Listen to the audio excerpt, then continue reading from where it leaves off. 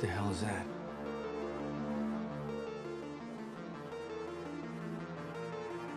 Of course, only one relict is not enough.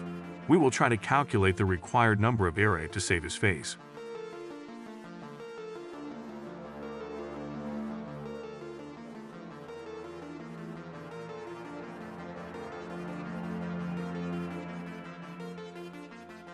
The distance between each ERA is 250 millimeters. Using two ERAs can barely deflect the APFSDS from its horizontal path.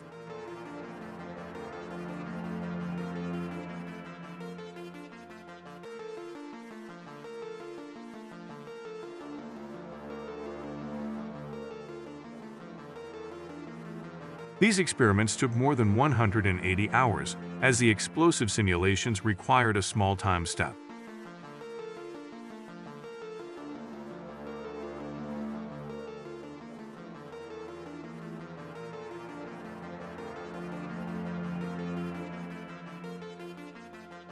We can see here a deflection by 100 millimeters.